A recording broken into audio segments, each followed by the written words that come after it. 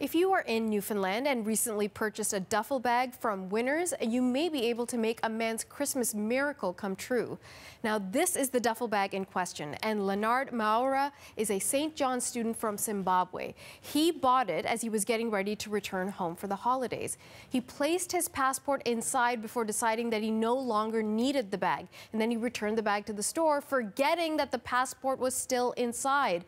When he went back to Winners, the bag was no longer there. So we've got Leonard on the line now, joining us from St. John's. Leonard, where do you think your passport is right now? I still feel like the passport is still in the bag because I've been searching since Saturday last week, and I still haven't found anything yet. Now, this is kind of an odd story, but there's also a very significant reason why you need your passport back. Tell everyone at home why you need to get back home.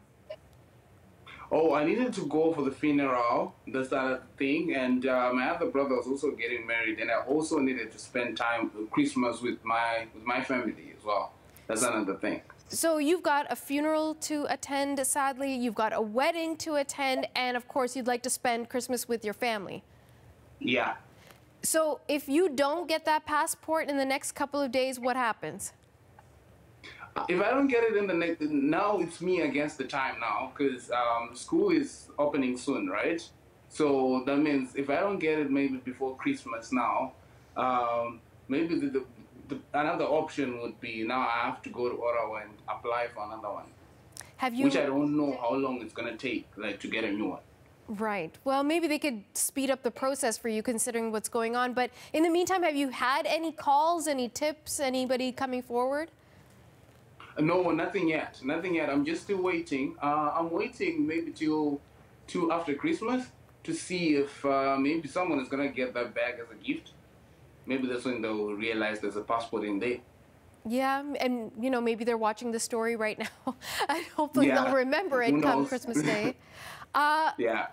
Leonard, when you realized the passport was gone, what went through your mind? You know, like, at that point, I thought I was actually dreaming, to be honest.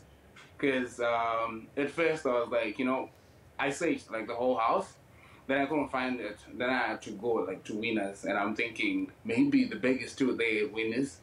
Then when I came back, that's when I actually realized, like, I don't have this passport. I'm sure this passport is in that bag. And now I started panicking. And I don't know, because I was only left with about 4 hours to board my flight. So I didn't know what to do now. And when's the flight? The flight was last week Sunday, so I missed that one. I had to cancel, like, the ticket. Did you get the money back? Yeah, with WestJet, like, I canceled the 1,200 ticket, and they only gave me about 300. Oh man, it's just one hit after the next. Okay, and when you told your family about losing the passport, what did they say? They were heartbroken because they really wanted me to come. They were looking forward to this, like, spending Christmas with me. But, you know, the hardest part for them, I guess, was just accepting that I'm not coming back home. Or maybe I'll only come back when I get this passport. But you've got some celebrity on side helping you. Rick Mercer has tweeted out your story. Did that get more attention?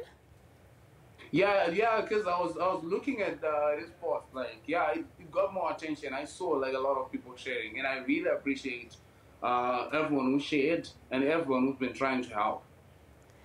Okay, Bud, and if you don't get that passport in time, who are you going to spend Christmas with?